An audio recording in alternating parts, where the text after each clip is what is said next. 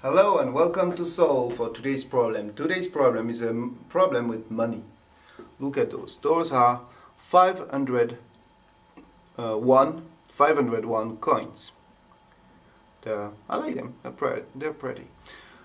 My question is, you take this coin and put it like this, and you take that coin and put it on the top of it with the 500 that is just straight and you can read easily. Then you're going to turn it without sliding all around your coin. And I'm going to ask you a very simple question.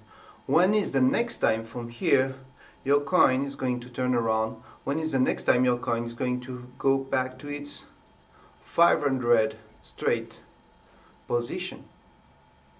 Is it after a quarter of a turn, half, 3/4, 1 turn, 2 turns, pi turns, I don't know. When is it? Can you find a clear explanation also to explain that? Bye bye, and see you next time. For next problem I'm going to buy some ice cream. Bye.